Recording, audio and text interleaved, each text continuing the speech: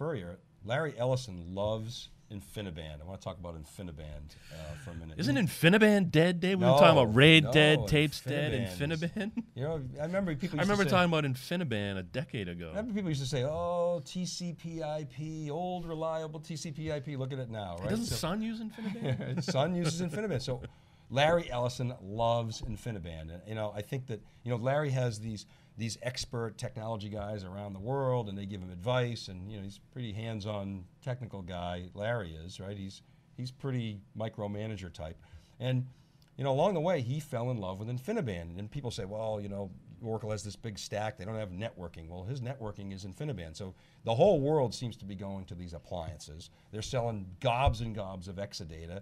The Exalogic cloud in the God box, right, is all InfiniBand inside there. So super low latencies, server to server communications and server to disk communications, all inside the appliance. InfiniBand, very high speed, loves it. And the technology underneath all that is from Mellanox. So Mellanox is carving out this business model, much in the same way that Emulex. Carving out a business model around Larry's money. Well, but so they sell to others, right? I think they sell to Teradata and others. And so Larry upped his investment in Mellanox to, I think, 10%.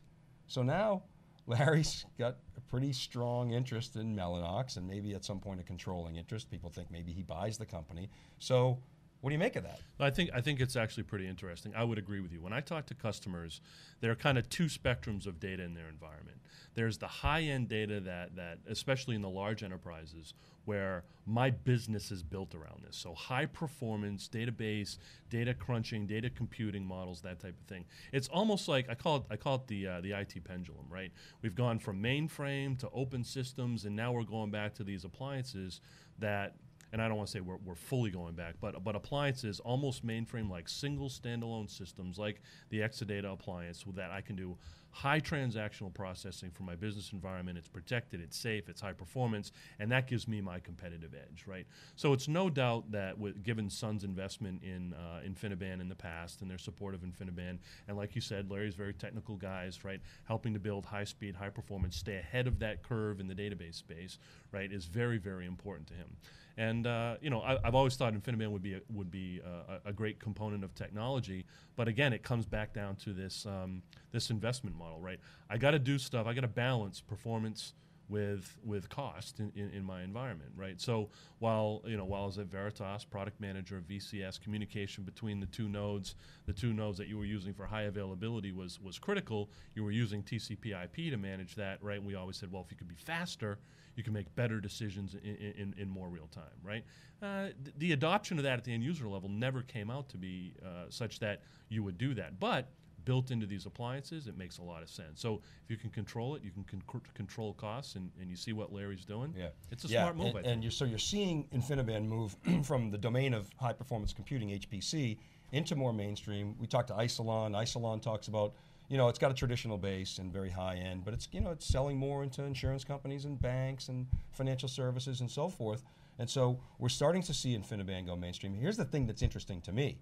There's not a lot of competition out there. You got Mellanox, and then you got Voltaire, who's basically superglued itself and built around Mellanox, right? So Voltaire is essentially Mellanox, but they've done really well from a stock perspective, but I don't know what the legs are. That essentially is Mellanox. And you got QLogic. Now QLogic has been behind in terms of InfiniBand market share, but they've got some resources. And they've got a customer base. They do. Now here's the thing. If I'm a competitor of Ellison's, what does Ellison want to do to me?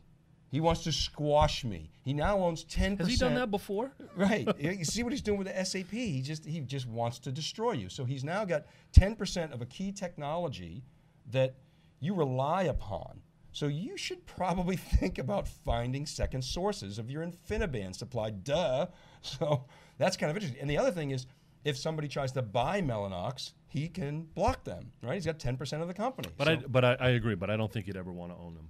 Although I think we said that about Sun, and look at him now. Well, he might want to own them just to screw his competition, and then just own all the InfiniBand stuff. Yeah, you can do that by being the 10% owner too. Yeah. But I think your advice is right on. I think folks that have been relying on that technology that want to have multi-source and make sure that they're safe and they have better control over their pricing and that sort of thing ought to look at a second source. And Q is the second Well, source. plus if he owns 10% of it, I guarantee that he's going to get the advanced discussions and the plans, and his stuff's just going to work a little bit better than the other guy. From an integration standpoint, that's